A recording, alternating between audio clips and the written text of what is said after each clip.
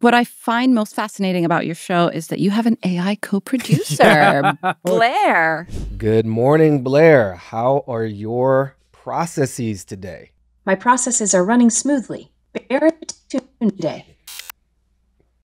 Yes. How did this come about? First of all, I'm sorry Blair is not with me today. Blair will learn about this conversation and maybe feel a certain type of way about not being included. I think that the future that we're entering into must be understood by engaging directly with it. I don't think we can merely comment from the sidelines about what's good or what's bad. Yeah, we you have to roll up our sleeves and use these tools.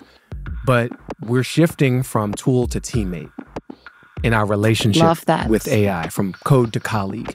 And we wanted to travel a little to the future and be able to report back, what is that like?